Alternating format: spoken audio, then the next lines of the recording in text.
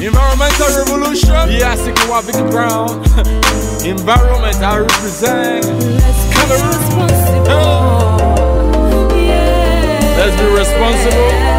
This is Kampala, the capital city of Uganda, the largest urban center in Uganda with an average population of 3 million, which keeps rising at a rate of 5.6 per year.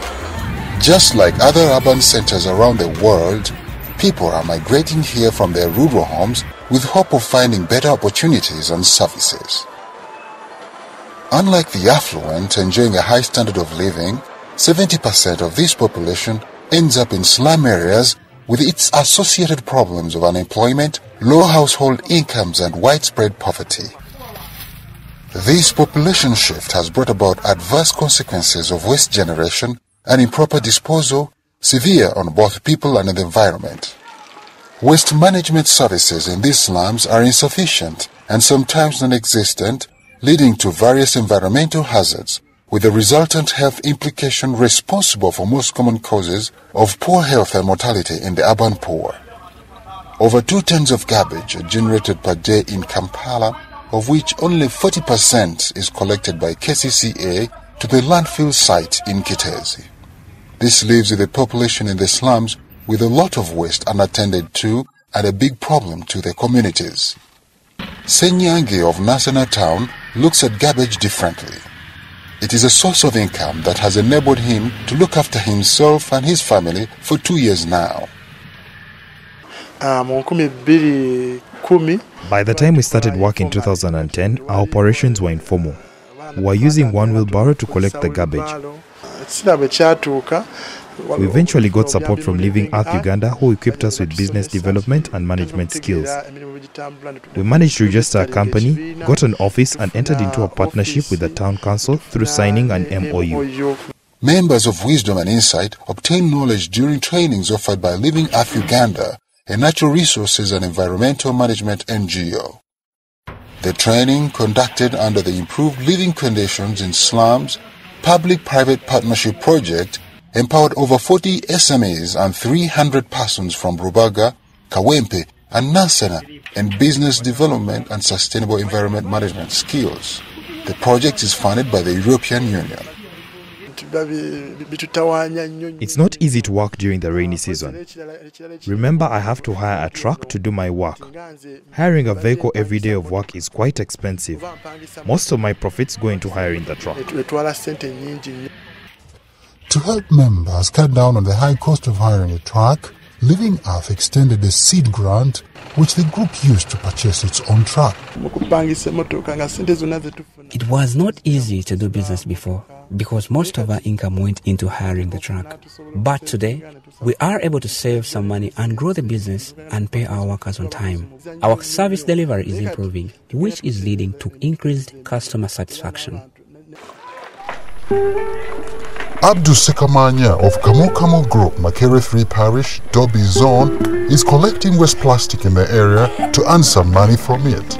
He collects an average of 700 kilograms of waste plastic per month, fetching him at least 650,000 shillings per month. Abdul took up waste plastic collection as a business after receiving training from Living Earth Uganda in 2010. The training covered effective waste plastic management and business skills, attended by 50 other community members. I have got friends out of this business. My living conditions have greatly improved. My life is better than before. My income has gone up. I have opened up new enterprises and most importantly, we managed to move from this house to our new home in Kawanda.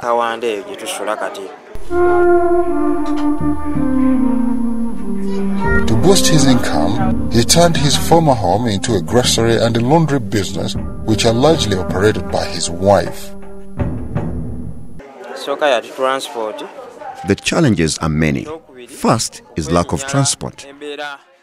Secondly, there are health risks involved. And finally, the waste plastics are usually littered in very filthy places. In another project area of Kisenyi Zone, Bwaise 1 Parish, Kawempe Division, members of Luluna Communal Environmentalists are busy making charcoal briquettes from waste.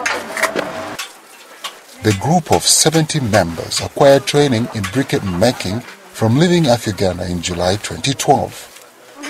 The group produces 1.5 tons of briquettes a month, from which they earn over 1 million shillings. The money earned is taken back into a credit and savings fund to help members overcome their financial needs, as well as the group's overhead costs like rent, purchase of tools and machinery.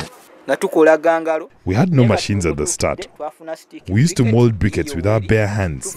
But today, we have a stick briquette machine, a medium briquette machine, and a honeycomb machine, which we received from Living Earth. The other machines made enough money, which we used to buy the crusher. That is a sign of growth. In addition, we have already placed an order for a dryer machine to prepare for the wet season. We want to continue production even during the rainy season.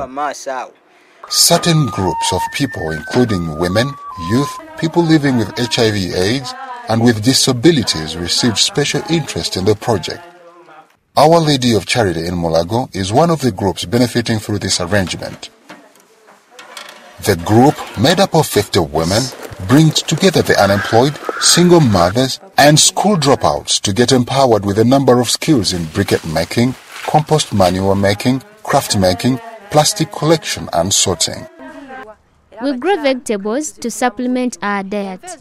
We grow the vegetables in soil mixed with compost manure, using the knowledge given to us by Living Earth.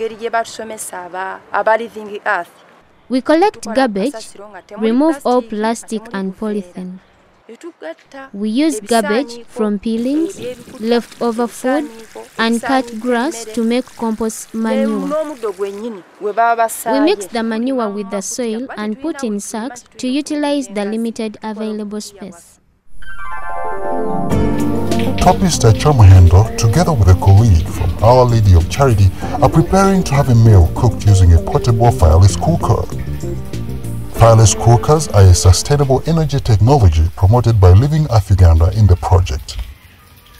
Women in this group receive training in the production and use of fireless cookers.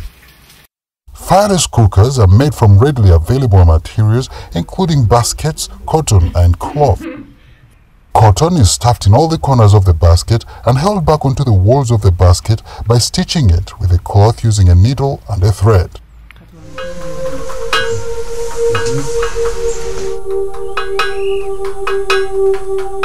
Energy-saving stoves are a key component in sustainable energy application.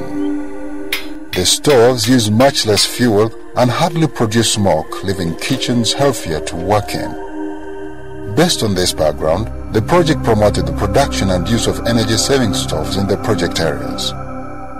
Different groups receive training in the production and marketing of these stoves for sustainable energy use.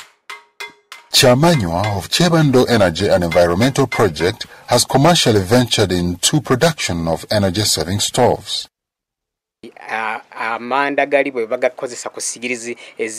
My clients used to complain that charcoal briquettes break easily when they're used on regular charcoal stoves. As a result, Living Earth invited us for training on production of energy-saving charcoal stoves. The charcoal stove is promoted by Living Earth because it efficiently supports the use of briquettes. It's wide enough and cannot break the briquettes. Another key activity in the project is the sensitization of communities about rights to a clean and a healthy environment. Communication materials and tools are distributed to the communities carrying relevant information on sustainable environmental management. Sensitization occurs through cleanups organized by resident committees with support from Living Earth Uganda. Interestingly, some SMEs equally mobilize communities into voluntary cleanups. Enro Solutions, an enterprise offering distilting, garbage collection and road cleaning services in Triangle Zone, Mulago 2 Parish, Kawempe Division, has today mobilized the community into a similar exercise. The group of 60 members received a seed grant to purchase tools and protection gear through the support of Living Earth. Working conditions were unbearable. We used to work without any protection. no gumboots, no uniforms, and we often got bruises from broken glasses. But ever since we got the tools, we are well off. We are safe from the bruises of the broken glasses. We quickly get contracts since we've got what it takes. Our income has increased. At first we never had a bank account, but today we have one with 5 million shillings. Another seed grant was extended to Living Earth Energy Developers Cooperative, a circle formed by 20 SMEs to market and get meaningful income from the increasing production of briquettes.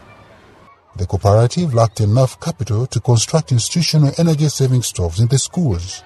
In 2014, the circle received a seed grant to construct institutional energy-saving stoves in 3 schools and trigger the demand of briquettes.